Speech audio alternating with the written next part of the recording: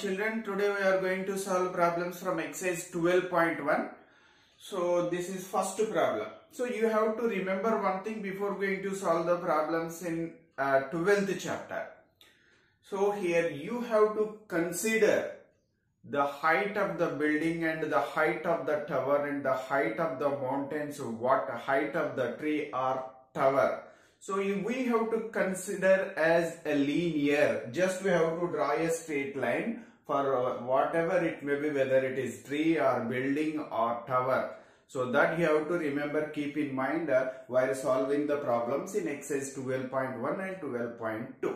So for our mathematical convenience, whether it is a tree or building or mountain, we have to draw only straight line. So next is second one. So the angle of elevation and the angle of depression we must to take with reference to the horizontal line only. So that is the second point you have to keep in your mind while drawing the figure or diagram with the given problem. So next, third point you have to keep in your mind, the height of the observer is neglected. If he mentions separately, then only we have to consider the height of the observer, otherwise we have to neglect. So these 3 points you have to keep in your mind while drawing the figure or diagram for the given problem in 12th chapter. So మనము 3 points mind లో పెట్టుకోవాలి diagram గీసేటప్పుడు. So ఒకటేమో ఇక్కడ tree గాని mountain గాని tower గాని building గాని ఏది ఇచ్చినా మనం ఒక స్ట్రెయిట్ లైన్ గా మాత్రమే డ్రా చేస్తాం. సో నెక్స్ట్ సెకండ్ వన్ ఏంటంటే angle of elevation are angle of depression. So అది హారిజాంటల్ లైన్ సోర్స్ గా తీసుకొని మనం angle of elevation are angle of depression మనం డ్రా చేస్తాం. థర్డ్ ఏంటంటే అబ్జర్వర్ ఉంటాడు, అతని యొక్క హైట్ ని మనం నెగ్లెక్ట్ చేస్తాము, హైట్ ని మనం ఇక్కడ చూపించాము. ఒకవేళ ప్రాబ్లం లో ఇస్తే తీసుకోమని అప్పుడు మాత్రమే మనం height consider chestam.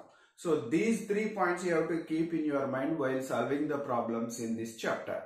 So this is first one. So what he has given, see here. A tower stands vertically on the ground from a point which is 15 meters away from the foot of the tower. The angle of elevation of the top of the tower is 45 degrees. What is the height of the tower? So ఒక ground లో tower ఉంది అంటున్నాడు vertical గా.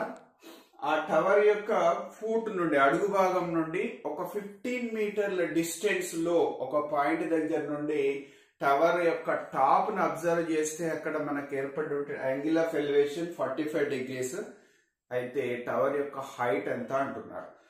So now we have to draw the exact or appropriate diagram for the given problem. So దీనికి సరిపోయేటువంటి figure మనం గీయాలి. So one thing you have to remember, we get only right angled triangle for any given problem in this chapter.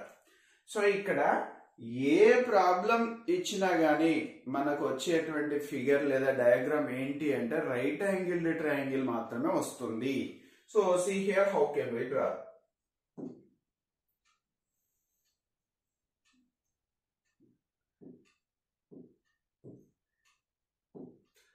So a tower stands vertically on the ground. So ground పైన ఒక tower ఉంది అంటున్నాడు.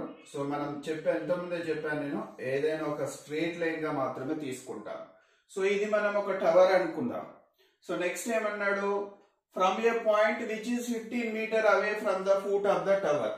So here this is foot of the tower, ఇది foot. So ఇక్కడ నుండి 15 metres దూరంలో, ఇక్కడ నుండి ఇక్కడ సపోజ్ ఇక్కడ ఇది ఒక పాయింట్, ఇది 15 మీటర్స్ దూరంలో ఏమంటున్నాడు, the angle of elevation of top of the tower. So ఇక్కడ ఇది టాప్. సో ఈ రెండింటి మధ్య డిస్టెన్స్,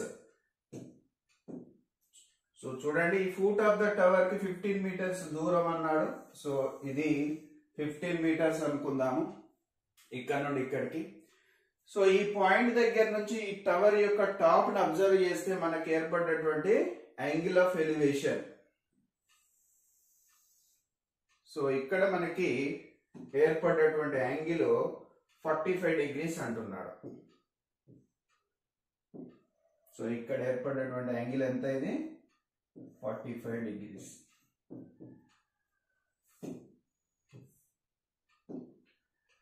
సో దీనికి మనం ఏబి అనే పేరు పెడదాము. ఇక్కడ ఒక నేమ్ సజెస్ట్ చేస్తే ఇది ఏ, ఇది బి, ఇది సి అనుకుందాం. So AB is the tower, C is the observation point which is 15 meters away from the foot of the tower. So he has given it is 15 meters.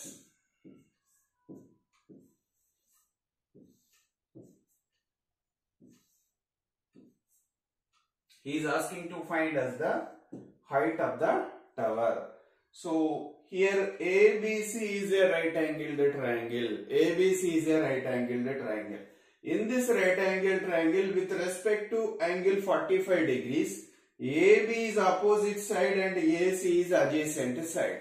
So to find the opposite side, when we know the adjacent side, which trigonometric ratio we have to apply? Just we have to think. So by applying, so opposite side and adjacent sides, tan relates these two. So we have to apply tan trigonometric ratio to find the height of the tower. So see here, for that just we have to write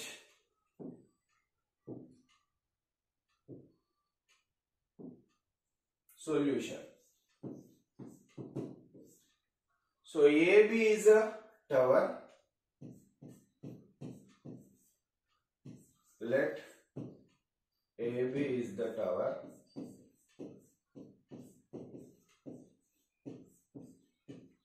C is the observation point. C is the observation point.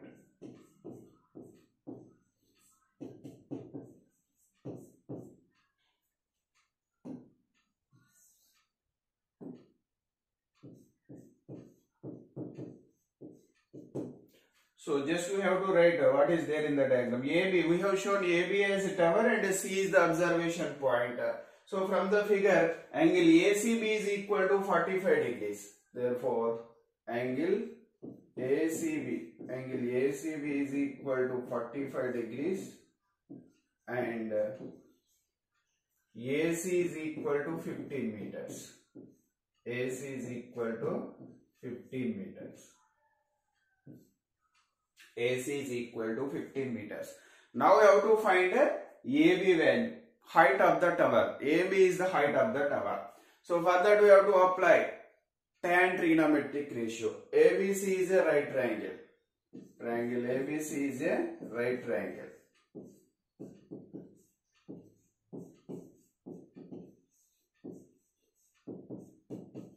Triangle ABC is a right triangle.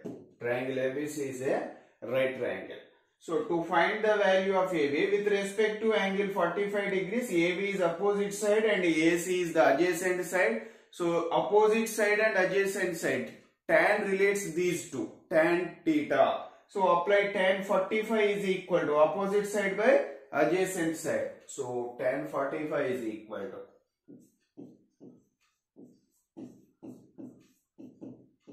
opposite side is AB, adjacent side is AC.